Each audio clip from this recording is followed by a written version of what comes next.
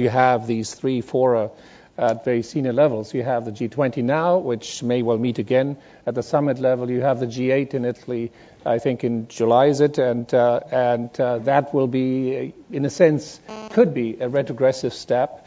The fact that everybody's now talking about G20, and actually very few people are talking about G8, in my view, is a sort of a sign of the future. I think the G8 will continue, most likely, but in some sense, as the core and the apex of leadership, global leadership, I think it will recede and become more of a caucus, actually, for the G20 or whatever successor summit institution we see. So my sense is that that will work itself out. The main thing is not to let it interfere, again, with actually concerted action on the crisis front.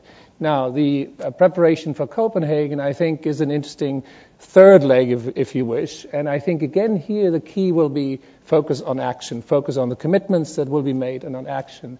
And I don't see there being a conflict between the fora that are preparing for this, as long as, and I think there's a chance that it will be happening, there comes a signal out of the G20 meeting in London that the 20 leaders actually support a strong Copenhagen meeting later this year, and that then this provides additional impetus.